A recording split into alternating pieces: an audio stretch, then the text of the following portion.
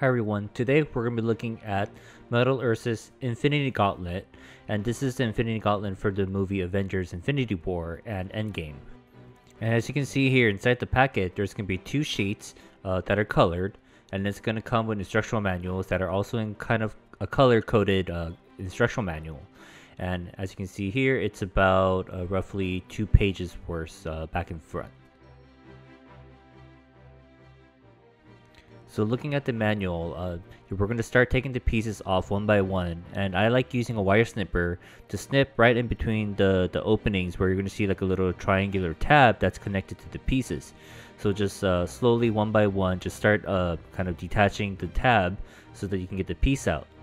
So for the Infinity Stones, you're supposed to make it kind of into like a dome shape, and what I found, which is the easiest way to do it, is actually just using a round tip plier, and you're gonna bend the top and the bottom, and then after that you're just gonna kind of bend the shapes around the sides until you get that dome shape. So you're not actually really making a round shape as much as you're creating like these kind of wedge shapes, and then you're just gonna bend them sideways until they all meet to create kind of a dome.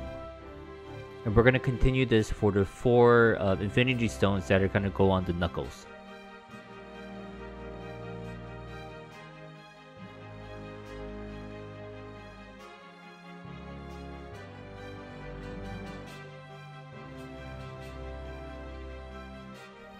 For this part that's going to go on the palm, you're actually going to just be bending the top and the bottom to kind of create like a beveled shape. And so it's going to look kind of like a half moon that's kind of like 3D is the best way to describe this shape.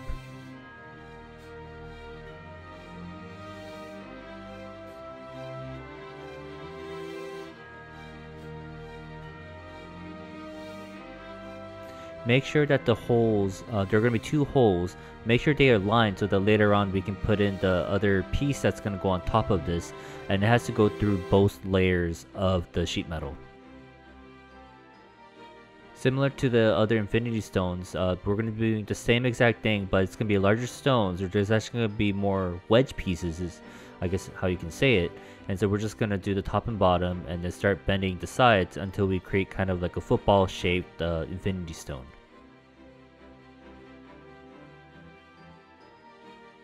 So for this piece, you're actually supposed to bend down the sides and then kind of shape it or curve it until it wraps around the ring. But what I like doing is actually curving the shapes first, then bending it down, so that once you bend it, it should just kind of fall into place. It's a little bit easier if you're shaping it first. So if you have, let's say, like a rod that you can wrap it around, it'll actually shape it a little bit nicer. But just kind of follow the lines of the edge of this kind of ring piece, and then after that you can bend it like I'm showing right now, and then just kind of work the edges so that they kind of meet into like a perfect round shape.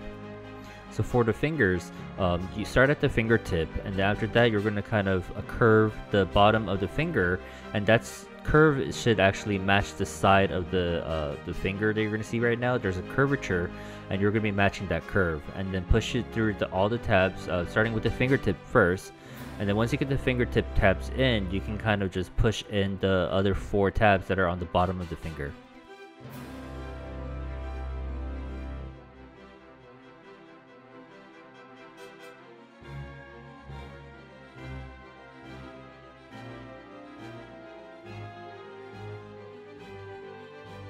So for this top piece of the finger, you're going to be bending it down, but don't bend it down 90 degrees, just bend it almost to a 90 degree.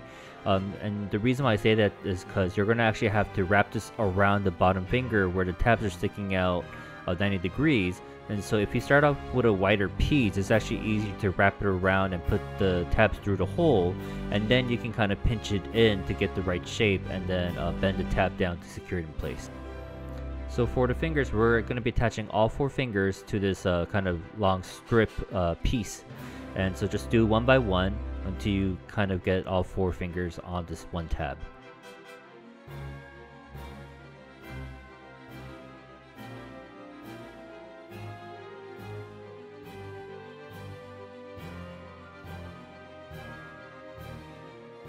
So for the actual hand, you're going to be bending the sides of the hands more. So I kind of like using a rod, and then the top and the bottom of the hand, you don't have to curve it as much, so just give it a slight curve just by using your fingers. As you're bending the sides, it should naturally curve a little bit, which should be more than enough. And as you're bending it, make sure that the edges on the sides are all meeting so that it's kind of one smooth plate instead of having like a little opening in between. So for this finger, you're actually supposed to be attaching it on before you start shaping the palm, but I realized it's actually easier to just do if you're shaping the palm first without any obstructions, because then you can use a rod or any kind of curvature tool that you have, and then after that you can kind of just fit the tab with the fingers on it kind of on both sides and just kind of pinch it down to keep it in place.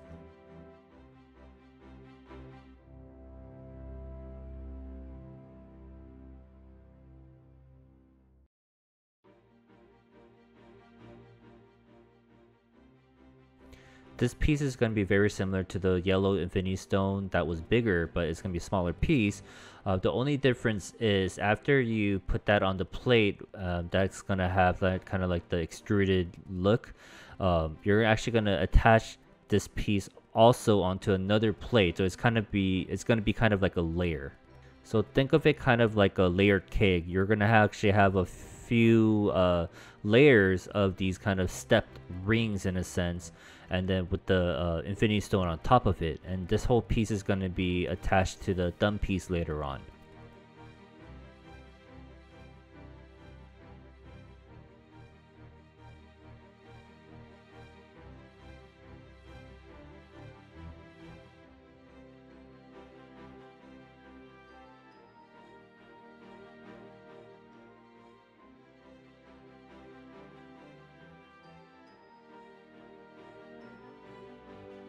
One note for some of these parts is that when you're bending it or actually curving it and then you bend it 90 degrees, it needs to fit inside the hole. So you see the tab that are sticking out on both sides of the strip, that is going to fit in nicely to the hole that's going to be on the flat side that you're pushing into. So just make sure that you get the strip to be the nice curvature that follows the side of the plate, and you should be able to slip it in pretty easily.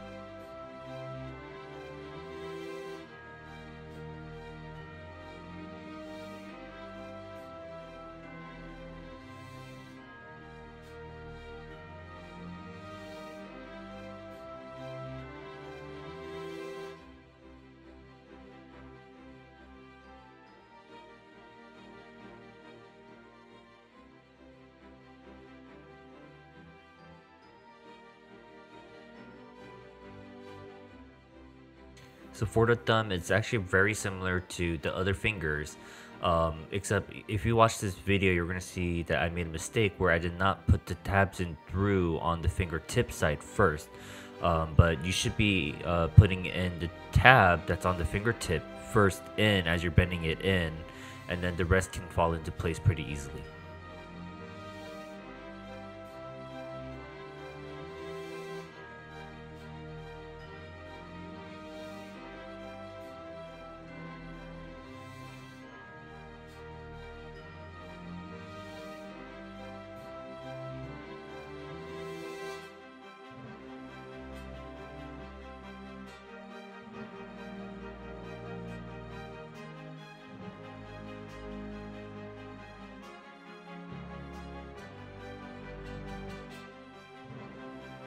When you're putting this plate that's going to be on the base of the thumb, just be aware that there's going to be a wider side and then a narrow side of the round edge, and that's actually going to be important. So make sure to look at the manual so that you're orienting to the correct way, so that when you're putting the last infinity stone plate in, it's actually going to be oriented the correct way and it looks actually proper.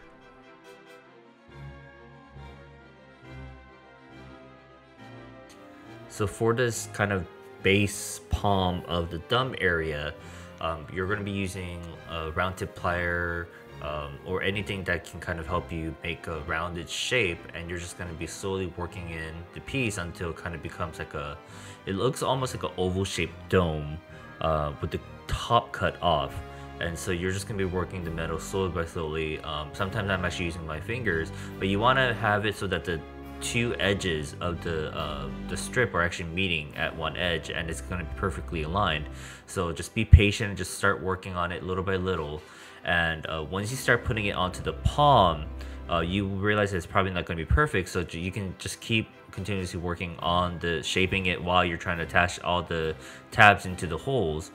So this is probably the one part of the build that I thought was the hardest part. And so that's just one area that I would just say be very careful and take your time with. And I would actually also like to point that I did skip this part by accident because my recording did not record. So, but then on the thumb, you see that I've actually included a thumb and attached it onto that kind of base palm part. So I apologize for skipping that part. It's just that it did not actually record. Sometimes my GoPro decides not to record certain things, and I actually lose a clip or two here and there.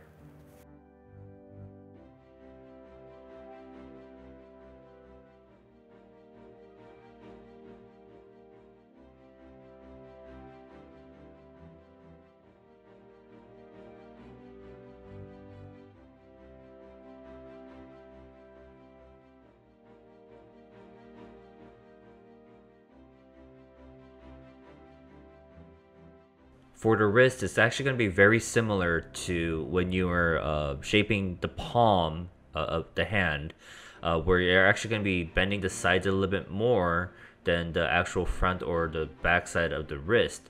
And so this one, you actually don't need to have the edges meet, because you're going to have another plate that's going to be added on to kind of connect the wrist together. So don't worry about making it the perfect shape where the edges are meeting, because they're not intended to meet.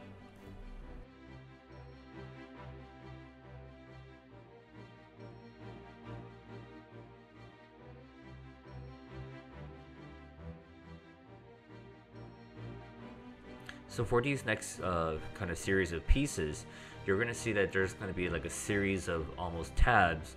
And so what you're going to do is actually bend them down 90 degrees, and what it does is it kind of creates like an extruded shape look. And especially with the curvatures on these shapes, once you're bending the tabs down, it kind of creates that curvature 3D shape for you. So it's just going to be the same thing for a lot of these pieces that are going to be attached to this wrist part. They're kind of just like not emblems, but kind of plates that you're attaching to the wrist. But it kind of gives you that kind of 3D perspective, that kind of extrusion look.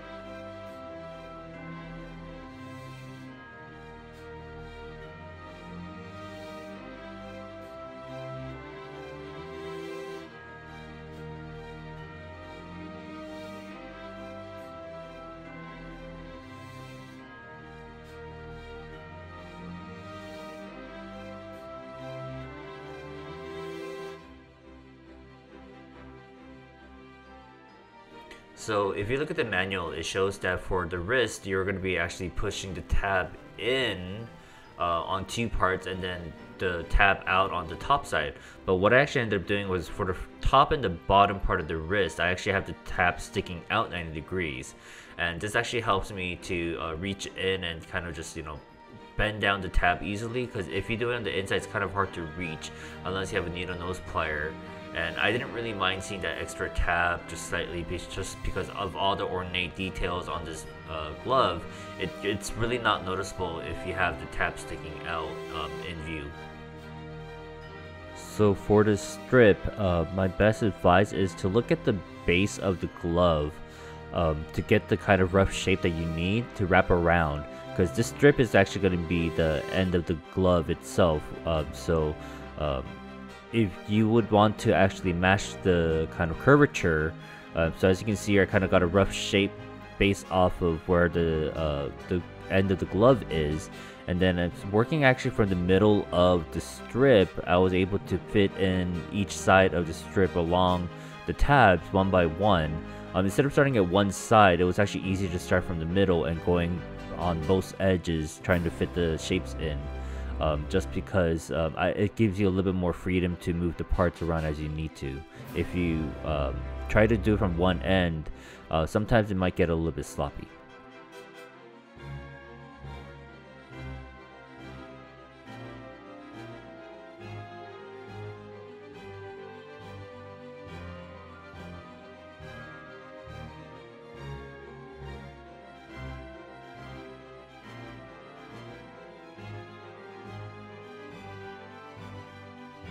I think the easiest part of this model was actually the base stand that the glove is going to actually be attached to.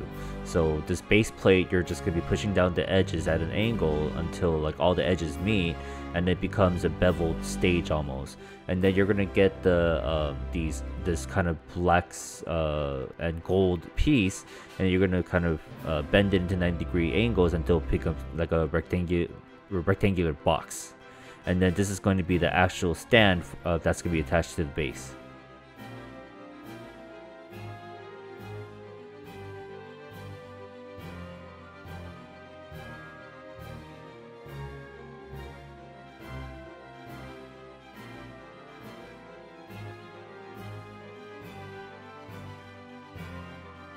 The top of the stand is going to actually have 4 tabs, 2 on each side, the front and the back.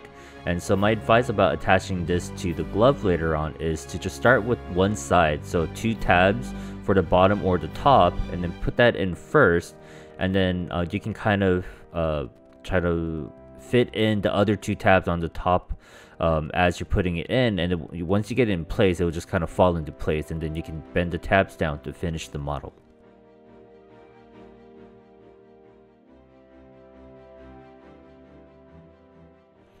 As we're wrapping up, I would just like to point out that this model was actually not too difficult. There are parts that were very tricky, but overall, it's just really getting the right shape. And it is actually pretty forgiving, in my opinion, for this model. As long as you get certain things correctly, like the Infinity Stone and getting that thumb piece right, it's actually a decent model. And what I've actually done was I've actually created a second model that was actually modded a little bit so that it's going to actually have a finger snap kind of position, as you can see here. And so this was just for fun, just because I felt like I can actually bend it a little bit more. So I actually had to cut some parts of the metal off to kind of give the finger bend a little bit more to kind of make it look like a finger snap. So here's the both models kind of side-by-side comparison. And if you actually enjoyed watching this video, please hit the subscribe button. And thank you for watching.